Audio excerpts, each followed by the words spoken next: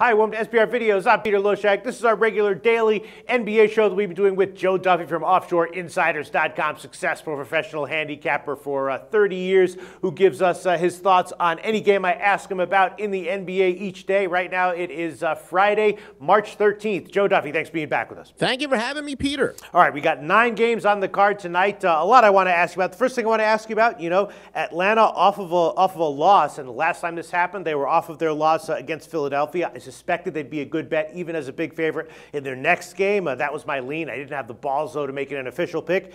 Here they are again, though, off of a loss. Are they going to bounce back as a 6-point road favorite at Phoenix? Yeah, that is certainly, the Hawks have definitely been resilient. Like I said, they struggled a little bit before the All-Star break, and I think they lost their first game out of the All-Star break. Even I was wondering if they were regressing to the mean, but they have shown that they are certainly for real. Obviously, the line has gone up. It opened at 5, and I now see it's 6.5 in some areas. So if you caught it early, it was a good bet. I do know that it is the single biggest public play so far today, 81% of the public betting on Atlanta. But at the original line, certainly was a pretty good play. Then another line that's looking interesting is Sacramento-Philly. Sacramento, of course, new coach George Karl, and they're 7-1 over-under in their last 8. Even Philly is 7-4 over-under in their last 11. Total opened at 202.5 at Pinnacle. I would have loved that. Now it's 206.5, but maybe even at 206.5, it's worth a shot. What do you think? Is that line too high? The Sixers, they're better defensively than offensively,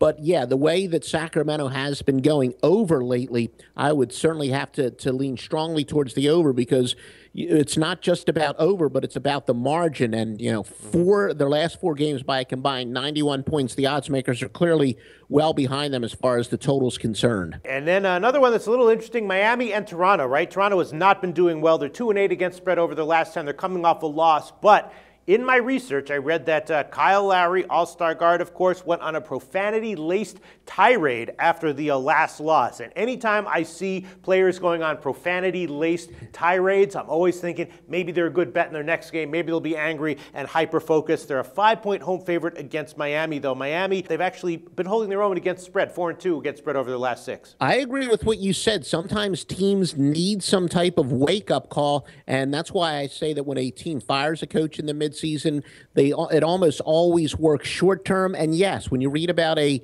team having a team meeting, this is especially true in baseball, when they're in the middle of the summer, et cetera, that, they do need some type of a wake-up call. And literally, somebody just opening a can of whoop-ass in the locker room is the type of thing that teams can rally around, and it's tough to argue with that. They've been very offensively efficient, third-best offensive efficiency, 107.8 points per 100 possessions on the season, but they've been playing terrible defensively. Their last 4 games, they're allowing 116.1 points per 100 possessions, which is absolutely terrible. So we'll see if Toronto can play with more intensity, and your reasoning is something that I agree with. It's one of those quote-unquote intangible things that I do look for. Do you have a lean as of right now on this spread, or are you still feeling it out? Yeah, I would say, and we'll probably discuss it. I actually do have a free pick on the total, but as far as spread-wise, I would tend to agree with you. Again, I'm not huge in the trends, but I like to pass along something where it's statistically dominant. And the Heat are 3-20-1 off of a win recently. So they've been having some letdown, as we know, they've had guys in and out of the lineup, but you can understand how they've been, as I like to say, consistently inconsistent. So I would probably lean towards Toronto, not only for the reasons you said, but this is a situation where Miami tends to come out flat. Okay, well, we will get to the free picks in part 2 in a second. First, I just want to ask about Golden State Denver. Denver's been doing well with their new coach recently, and Golden State has been a huge under-trender, in fact, despite being a very high-scoring team recently. But this game has a high total. It's also the market is very uncertain. 216.5, 217, or 217.5 are all widely available. And Denver has sort of been, they've been using their bench a lot more, keeping fresher legs, and pushing the pace a lot more recently. And, they went to 214 against Houston, 217 against Atlanta. So even though Golden State has been a huge under-trender recently, I'm thinking this might not be a game, even though there's a high total where you'd want to go that way. And maybe this one actually might be a good bet on the over. I'm probably going to pass on this total for sure because there's too many uncertainties, but it's an interesting handicapping situation. What's your take on the total here?